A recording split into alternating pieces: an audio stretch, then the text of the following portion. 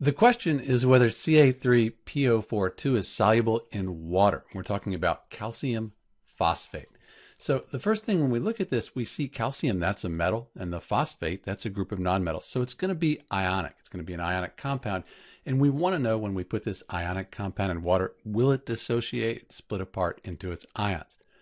There's two ways we can do it. We can look at the solubility rules, and we can look at a solubility table.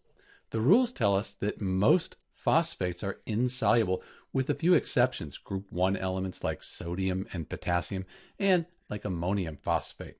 But we don't have calcium here in our exceptions. So we can say, based on the solubility rules, that calcium phosphate is insoluble in water. Let's look at the solubility chart quickly. So we find calcium right here, and then phosphate.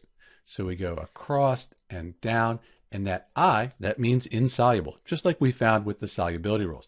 So when we put calcium phosphate in water, it's insoluble. It won't dissolve. It'll stay a solid. We should note that a very small amount likely will dissolve, but it'll be very small, and we'll ignore that. So in answer to our question, calcium phosphate, Ca3PO42, is insoluble in water. This is Dr. B. Thanks for watching.